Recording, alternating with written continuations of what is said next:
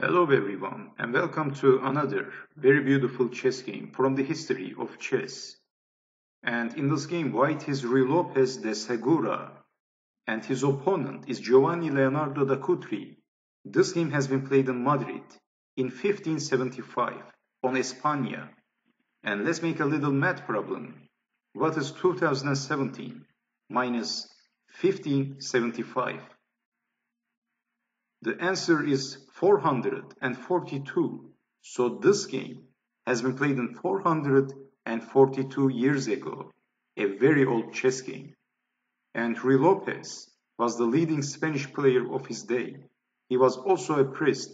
In 1560, he visited Rome and he defeated all the strongest Italian players for their time.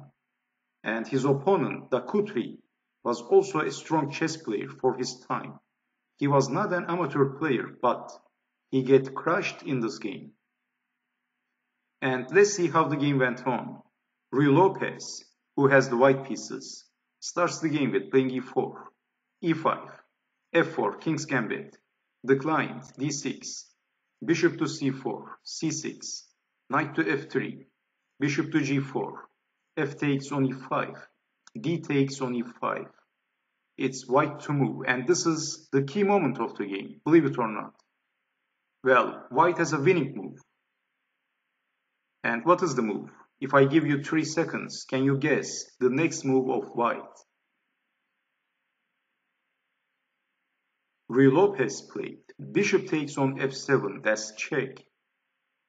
And black is accepting the sacrifice, king takes bishop. Knight takes on e5, forking the king and the bishop. King to e8. Queen takes bishop. And white has the initiative. White is winning. Black has a very bad position. Giovanni Leonardo da Cutri played knight to f6, attacking the queen.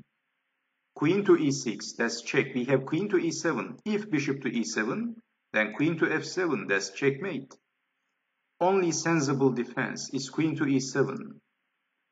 And Ruy Lopez played queen to c8, that's check, only defense, only move. Queen to d8.